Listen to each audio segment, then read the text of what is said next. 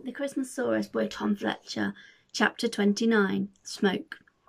Santa's 8 reindeer pulled the sleigh through the sky much faster than the Christmasaurus had pulled William's wheelchair, and so they found themselves flying over William's town in no time at all.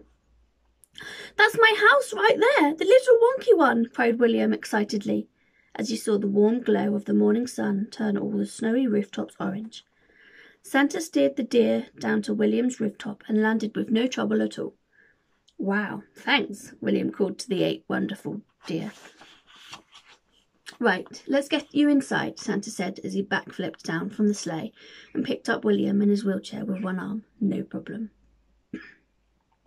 He skipped over to the chimney and placed William in his chair, frighteningly close to the edge. "That's tiny. We'll never fit down there," William exclaimed, staring at the tinsy hole in the top of the chimney. Santa said nothing, but smiled at William. Suddenly, William had the most bizarre sensation that he was shrinking, or everything else was growing. Either way, in the blink of an eye, the tiny hole in the top of William's chimney flue was now an enormous hole, big enough for at least 2 Santas to fit down. "I'd better go first," said Santa. "I wouldn't want to land on you." And with that, he did a large, double twisty backflip into the darkness of the chimney. "Follow me!"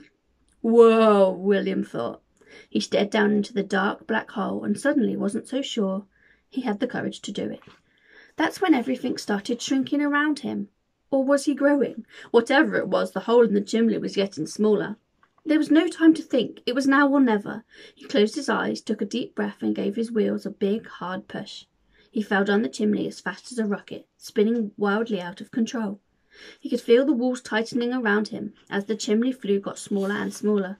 Then he saw something very large and very dark coming towards him very fast. Swoosh!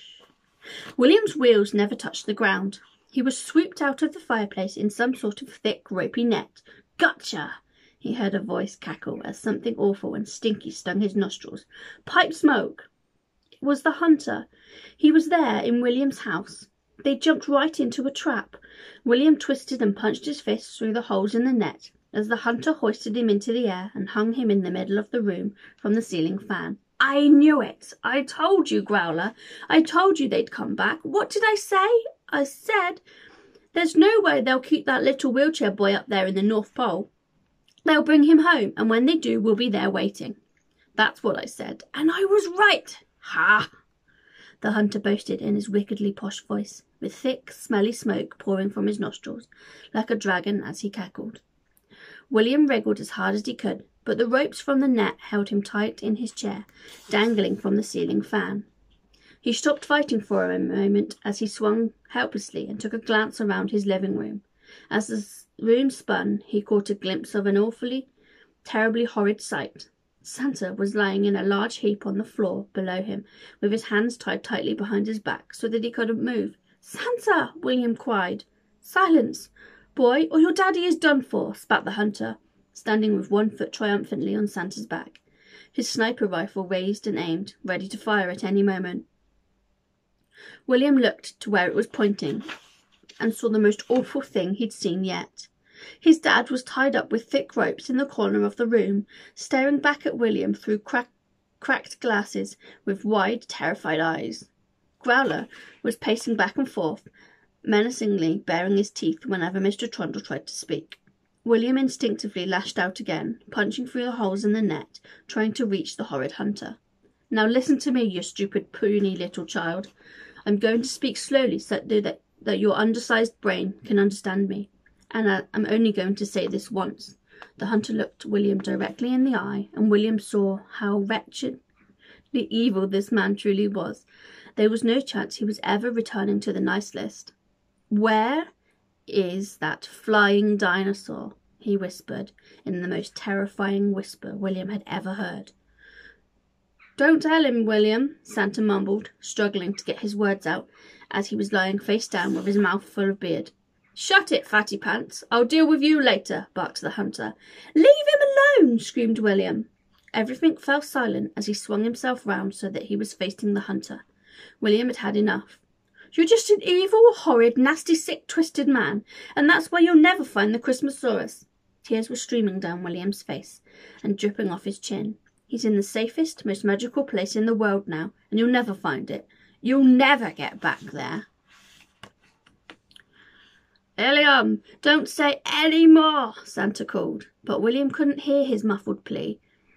He was crying and shouting with so much emotion that he just couldn't help the next thing he said from coming out of his mouth. You'll never find him because you're a rotten, stinking, trophy-hunting killer, William screamed, and they'll never give you Cosmo's converting candy cane. It was at that very moment, as he pointed his fist at the hunter, that the small piece of his own magical candy cane that he'd secretly hidden flew out from his sleeve and hurtled through the air. It shimmered and sparkled magically as it spun in front of the hunter's evil black eyes before landing with a delicate clink at his feet. The hunter let out the most wicked, triumphant laugh, blowing stinky smoke from his pipe around the room as he swiped up the delicious-looking piece of magic candy from the floor. I have one now. That flying dinosaur's head is practically mine. Mine! All mine! He cackled and puffed and cackled as he danced around the room like a maniac, firing victory shots from his rifle into the Trundle's living room ceiling while waving the piece of magical red and white candy cane around like he'd won a golden ticket. He had a way to the North Pole. Nothing could stop him now. Then all of a sudden the hunter heard a sound that made his heart stop. It came from out in the street. Roar! It was the unmistakable roar of a dinosaur. The Christmasaurus was here. Thank you for listening.